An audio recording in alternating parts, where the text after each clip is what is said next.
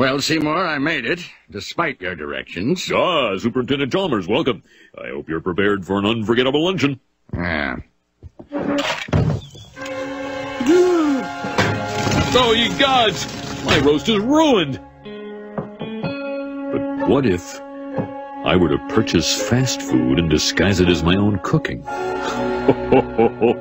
Delightfully devilish, Seymour.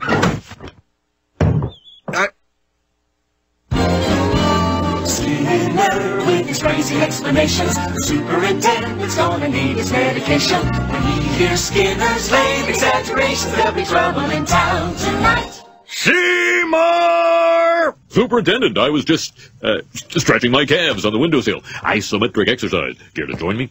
Why is there smoke coming out of your oven, Seymour? Oh, that isn't smoke. It's steam. Steam from the steamed clams we're having. Steamed clams. Ooh.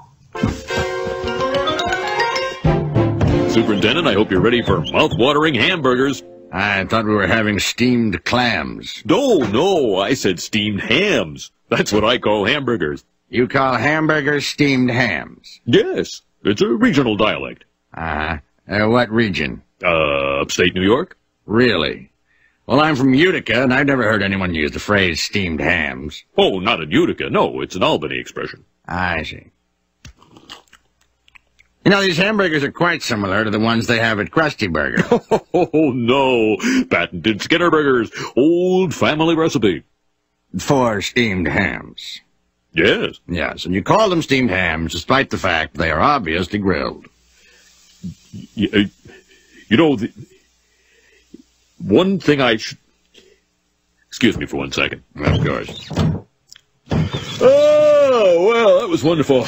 Good time was had by all. I'm pooped.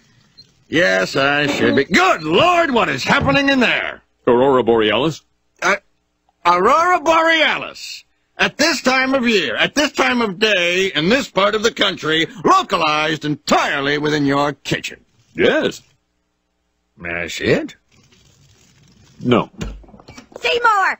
The house is on fire! No, Mother, it's just the Northern Lights. Well, Seymour, you are an odd fellow, but I must say, you steam a good ham.